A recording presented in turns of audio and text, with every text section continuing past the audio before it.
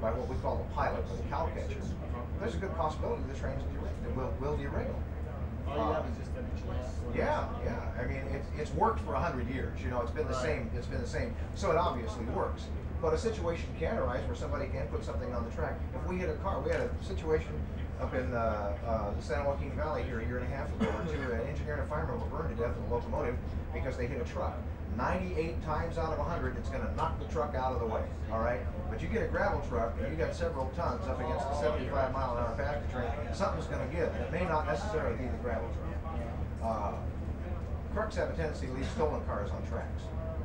You know, at least up there in our neck of the woods they do, and you know, when you're sitting in that engine and you're going 90 miles an hour, those rails look like they're an inch apart. And when you see something on the track up there, I don't care, the most seasoned veteran engineer that's been out here for 35 or 40 years begins to get nervous. Is the train going to stay on the track, or is the car going to stay on the track, or the truck, or the obstacle? You know, the answer to your question is that if you see anybody messing around the tracks, we would appreciate it if you'd at least shoo them off, because it's going to do two things. Your presence is going to tell them that you're aware of that, and if they do have some plan on doing something, they're probably not going to do it. All right.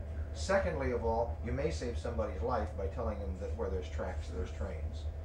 And you know, we get, engineers are real good about this. If anything happens along the tracks that the engineer doesn't think is right, they're going to throw, they'll call the dispatcher and let them know, hey, we got a group of kids down here in Glendora that are, you know, really pelting us with rocks, you know, or they're putting ties on the tracks. You know, anything you think is suspicious, you know, go ahead and investigate it, you know, and we're not gonna, you know, we're not gonna ask. In that vein, just one, something just came to mind. If there is a group of kids, look at, there's kids riding bikes in this little area right here all the time. If you know, you're going through here and so you think there might be a problem, so you call dispatch, who calls us. Is your desire of the conductor that we resolve the problem and just get the kids away from the tracks, or is there, or are they interested in pursuing things criminally? No. Honestly, it's just get the kids out of here. Basically, the best thing you could probably do is approach these kids and explain to them what the dangers are out here. And I'm an engineer, I'm a supervisor right now, a road foreman.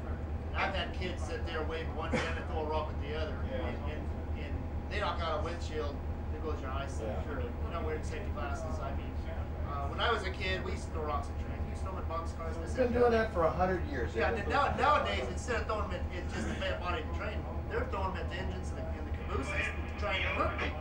I mean, we're up here trying to earn a living here and stuff.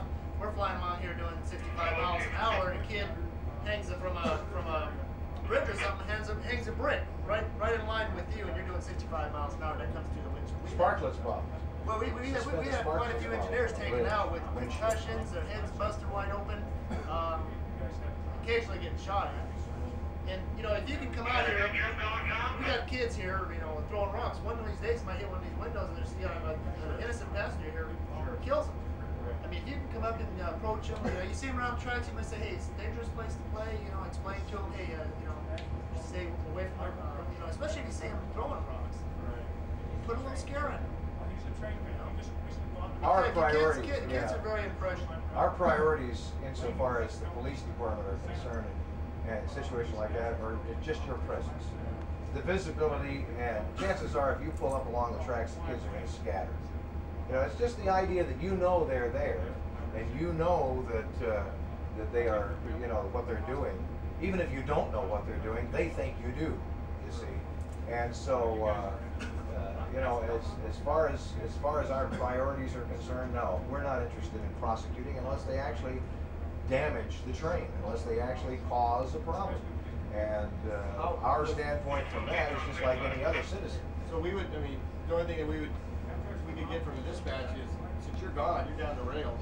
We could get the conductor's name, all that's on record, everything, and then the whatever the train number, whatever, for our report. I mean, all that's Sure. available through the Absolutely, yeah. Santa Fe dispatchers. Basically, will when we have get all rocked or something happens, anything happens in a split second, we're here and gone. Right. They'll ask for identification.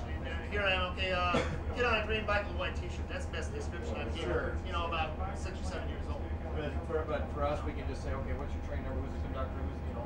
Yeah. We're See, well, I was on my way to Las Vegas here a couple of weeks ago, and I have my own HT. It's got Clemars on it. So we're going up there in Cajon Pass. There's these guys capping off rounds right next to the tracks. I mean, it was, it's, you know, and for years I've been patrolling Cajon Pass.